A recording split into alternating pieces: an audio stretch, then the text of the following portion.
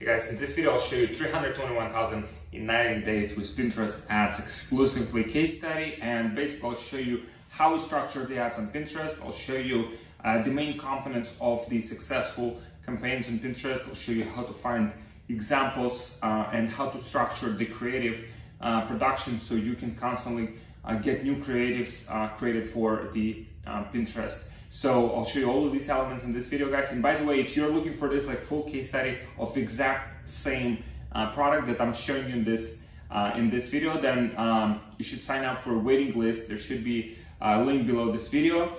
This is the waiting list for our full case study and training, where I'll show you basically all of these elements that reveal the product, the funnel, the advertising, the targeting, all of these elements. So if you're looking for that, there should be a waiting list. It should be announced soon, so you guys can get access to it. So now I'll just basically show you the overview of all of this so you can get some elements of it and implement it for your own Pinterest ads. Thank you guys, and let's get started.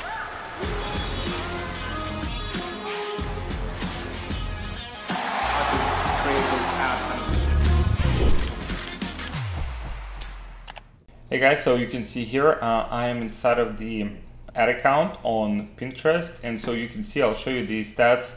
So you can see, for example, in 19 days of this month, we're spending from about three to some of the days more like $7,000 a day, and on average we had 3.39x return on ad spend here on Pinterest.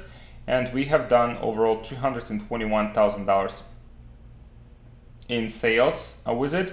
So this is the cost per click on Pinterest. So the cost per click on Pinterest is about 20, 30, sometimes a bit higher cents. And now it's a bit higher because it's end of the quarter, and a lot of the big companies. That's probably what you guys have noticed on your side as well with your businesses, is that whether it's on Facebook or on Pinterest or on other ad platforms, that the CPMs might have been like increased because the businesses that have like a lot of marketing budgets, they might have some surplus of that budget, and end of the quarter they have to just spend it, right? So they would just like spend a huge amount of money, where then that artificially, because of big amount that they're spending, that artificially raises the CPMs. Also, we have some of the holidays now that also impacting the level of CPMs and competition and stuff like that. So, but overall, these are great results. You can see here, as you can see, total CPA is like $39. So we are selling higher ticket product. So we're selling the product for over $100. That's not the only way to make it work on Pinterest. You can make it work with lower ticket products. There are many examples. I'll show you guys in a second some of the examples of those products that you can just basically learn and emulate and just start selling too. But this is basically the overview, right? And the tracking is very accurate. My experience, only like maybe a few percent off, but it's very accurate in Pinterest. So this is approximately what we had on our Shopify side as well. So this is basically how it looks like. So I want to show you guys pretty much how campaigns are structured on Pinterest overall, kind of like bigger broad overview. I cannot go into like too much details because this is short video, but guys, if you are looking for like full overview and kind of very detailed, to the point, and very just inside of the targeting, all of these details, and you can sign up for a waiting list for my training that I'll release. It's pretty much full case study of this exact product, this exact the whole strategy that has been used here. Pretty much I'll reveal all of that for you guys, so you can just take it and emulate it for yourself for your own businesses, right? So this is so there should be a link below. You can just put your email. When it's ready, we'll just release it for you, and you'll get access to it if you want. So this is how it's structured, right? So Pinterest operates on ABO, right? So it's pretty much the ad set budget optimization. So when you are setting up the campaigns, it pretty much gets you, you can set up the budgets. You can see here on the ad set level, and you can set up also the target CPA, right? So target CPA is very similar to what you have on Facebook. on Facebook you can have like manual bid, right? So very similar on Pinterest. We have tested automatic bidding, but I see better results now with the manual bid, where we can control the bid. It has worked for us was approximately, you can see these are like different bids, and you can see the bids that worked for us been like 25, typically like $20-25. So this is what has been working for us so far on Pinterest. We also like try to bid like higher, and sometimes it works, like $35 for example. So sometimes it works, but most of the most successful ads have typically had like $20-25 bid. This is pretty much how it looks on this side. We have multiple assets per campaign, right? So we just have multiple campaigns, but inside of those we have assets, right? So it's very similar to Facebook. The whole overall structure is very similar, but there are like few different differentiations. First is that you have to set the targeting here, like you have to set up the kind of the bids on the asset level. You have to kind of like manually do it if you want to. I would prefer to do it manually, and then you can also adjust it, right? So for example, if you wanted to increase it, we can easily do it here, but you cannot do it like very aggressively. You have to do it like gradually. Also, there is the targeting is very like targeting options for interest are very good in Pinterest. So you don't need to have like a lot of kind of like targeting options to do very well with it. And also the benefit of Pinterest is that like it gives you the breakdown here. You can see, you can break down by interest, and you can see kind of like what interests are working the best for you, right? So that's the benefit of it. And so this is pretty much how you can structure it.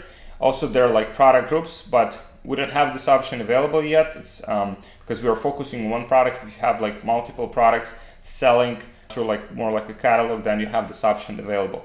Now, the most important part here, guys, is the ads, right? So the ads on Pinterest, you can see here, these are the ads, and sometimes you would have like rejected ads depending kind of like what product you are selling. But the benefit of Pinterest is that they do not ban your ad account even if you have like lots and lots of these like rejected ads. So this is the benefit of it.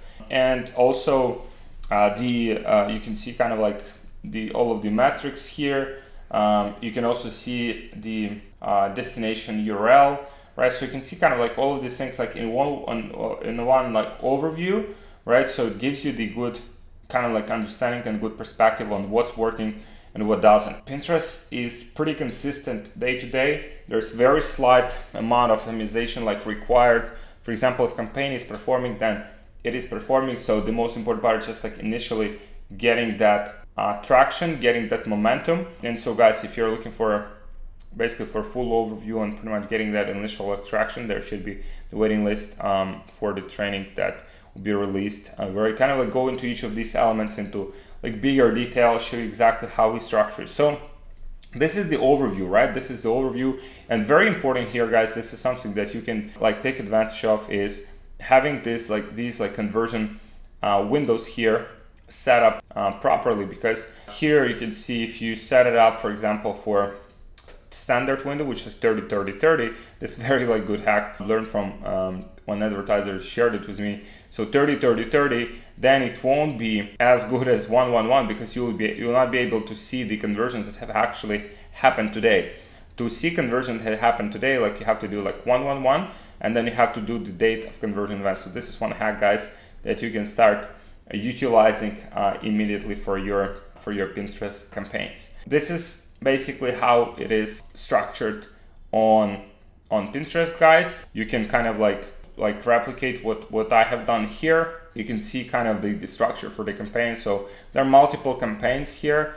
You can see, you know, they spend like different amounts of money. Like here, some campaigns like naturally perform better than others, but overall, like on average, you can see they're about like 3x ROAS. Some of them are performing worse, and I found that's like very similar. It's like, for example, if campaign has like bad performance like from the start, it's typically best to just shut it down and put your budgets into better performing campaigns. You might have a lot of rejected ads, and for that, for example, if you have something that's working but then you have like a lot of rejected ads because Pinterest might review your ads like from time to time, then what you can do is just like duplicate the campaign, and you can see that works. Like that might work pretty well. So you might just increase your spend and have more ads approved without doing any kind of like, without submitting any extra ads. There are a few more like hacks like to pretty much eliminate kind of like this rejected ads issue, but that's quite normal. At least they don't ban your accounts like Facebook or or other platforms. So this is the overview, guys. This is basically how we have scaled this up to $300,000. The product here is in health and wellness space, also like applicable to like beauty, kind of like beauty niche. So it's quite tricky. It's very hard to sell on Facebook when Pinterest does very well. But also it's not the only product that that do well on Pinterest. I'll show you examples some of the products that do very well on Pinterest. If you just scroll to your account on Pinterest, right, you can see, for example, there are certain like beauty products that are doing like very well. Like for example, this company here, they're doing like extremely well. They're selling all kinds of like beauty products, right? You can see all of these like different products, 10 million plus. So if someone like generates like 10 million plus visitors like views per month, right, it means that they're doing quite well on Pinterest. So that's kind of like good indication of the company that actually performs quite well. So you can see they do like 100,000 visitors per month, very good percentage, like half of them social, and bigger percentage is actually from Pinterest. So shows you that beauty niche is definitely very like applicable to Pinterest. You can make it work on Pinterest, and you can see these guys are advertising and getting a lot of traffic from there. You have also, for example, here the cases, right? So for example, this one is selling, you can see they're like just different like tag accessories, right? And so, and again, like the easiest way, guys, to like just emulate and like see kind of like whether the platform makes sense. And that this is like the same thought process that we go through like when we launch like a new offer, or we exploring like the products to sell. We'll just go and see if the company does well on certain platforms and where they actually take their traffic from. For example, this one is just incredibly powerful. You can see here they're not only dependent. You can see majority of the traffic is actually search and social. So Pinterest is more like supplementary for them, not the main channel. So they actually have very good like search rankings, it seems. So people search for it like organically. Then for example, this one here, another great example. You can see here.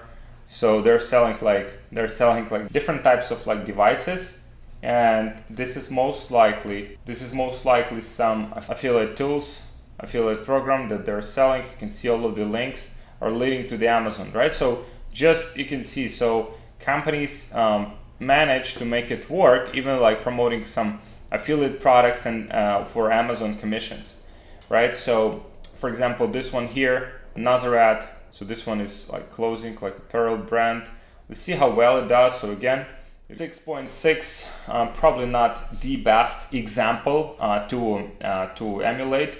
So we'll just go and search for other examples here. So again, you can see just like that, I found like few examples of the products that could be sold, and also like we have like validated it for several niches, right? So we see that different niches can be made like to work on Pinterest. This, for example, right? Great website. I mean, looks like branded, but it's a dropshipping website. From my observation, let me see here. So they're doing like about 100,000, and a lot of people are actually searching. You can see Pinterest is not, I mean, it's not like extremely big, so probably not the biggest, the best like example like to emulate. This company does extremely well on Pinterest. And so just from scrolling, guys, you can see here, right? Just from scrolling literally within like 5 minutes, I have like many ideas on what to sell. And for example, you can give this like task, for example, this one, the outlet shops, right? You can see like just general store, like very simple products. It's always the same format. It's always the same team for these general stores. These are the companies that do it on a massive massive scale. So we'll just see the stats for this. Very new store, so not even like present, but by the number of views, we can see that there are a lot of views, and you can see all types of products that are being like sold. Magic eye cream, right? See, wrinkles. So these are, even these type of products are getting approved on Pinterest, right? Whereas like probably in other platforms, you probably won't be able to get something like this approved. Dog products, right? So all of these, right? So this is, guys, there's a lot of, you can see there's a lot of proof. You can see some French website here. And this was pretty much how we kind of like replicated and found this, like the strategy to sell this product. We'll go and see what type of creatives are working for, for other people. Then we'll take it, replicate it, and basically apply it to our funnel system. So we have the biggest chance of making this work. And so guys, if you're looking for help with any of this like Pinterest strategy, then there should be a link below. You can apply for the waiting list for a training program when it's released, and will basically help you to jumpstart all of these things in your own business. You can see there's a lot of opportunity now. It's not as saturated as Facebook. They don't ban your account, so there's a lot of opportunity that needs to be seized right now. So this is it, guys. Thank you for watching, and I'll see you in the next video. Let me know what you think in the comments about Pinterest. Please join the waiting list for the training if you're interested, and subscribe to my channel, like this video, and I'll see you guys in the next one. Thanks.